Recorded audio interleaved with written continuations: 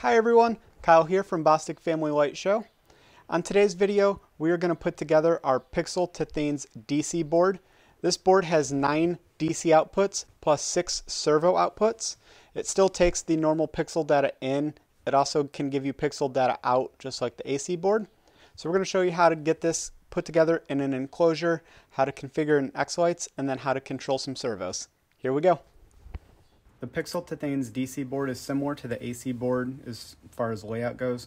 The input and output for pixel data is still up here. You have DMX output over here. You have your 9 channel outputs. The DC board has 2 power inputs. One is to control the different outputs over here. The other is to control the 6 servo motors over here. So we're going to get this thing mounted and into the enclosure, then we'll start wiring it up.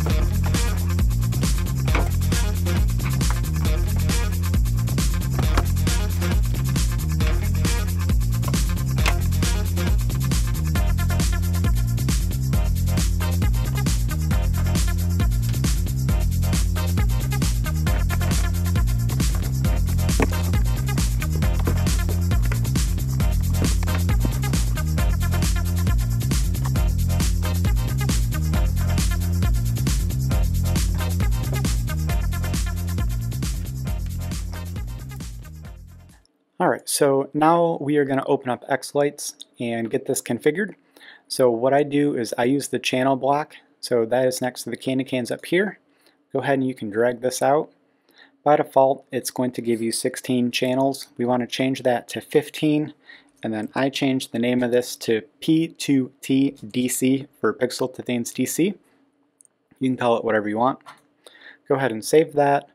Jump back over to the controller tab, click on visualize, and we can drag the prop to the correct port. Go ahead and do an upload input and upload output.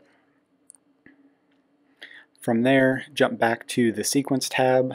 You can click on a new sequence. For this, I will do animation at 40 frames a second, but this doesn't really matter.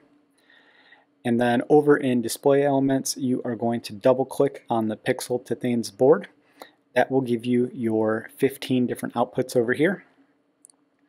And for the servo motors, you have strands 10 through 15. The DC motors are 1 through 9. And you can change the name of these over in the layout tab. So if you have something specific you want to control, you can give it a specific label, so when you're sequencing it makes it a little easier. Go ahead and you can drag an on effect to the port that you, or the channel rather, that you want to control. So in our case, I have the servo motor connected to servo number 1, which is channel 10. And the way this works is the servos have a very specific value aligned with the motor. So when the motor is facing a certain direction, that represents a value from 0 to 100. So what you'll do is come over to brightness, and you can set a value curve if you want, but what this will do, if I do, say, like a ramp from 1 to 100, the motor will slowly start turning. So let's see what that looks like. So once we click on the output to lights, you will see the motor start to move. And the longer you drag this out, the slower the motor will move. So you can see the motor is moving. It's moving a little slower now. If I drag this down, it's going to move much faster.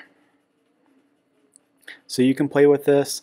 You can get, super creative. You can add value curves to make it go, a certain direction. If you're trying to make a servo control an arm and you want it to wave back and forth, you could do like a sine wave or a sawtooth type of value curve where it will basically react with the music like that. It takes a lot of playing and kind of tweaking to really get it to line up and to look right, but that's how you would control it. So I've controlled some really interesting things with this board so far.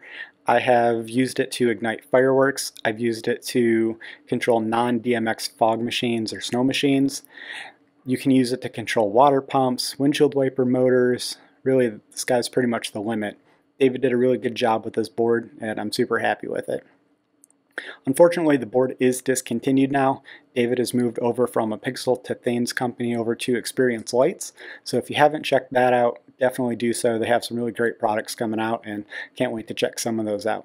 So this isn't a sponsored video. It's just some products that I've enjoyed, and I've seen a lot of people have questions on how to set them up and configure them, so I wanted to do a video. So if it was helpful, give us a thumbs up or comment. Let us know if you have any other questions, and we'll do our best to help you out. So thanks. We'll see you next time.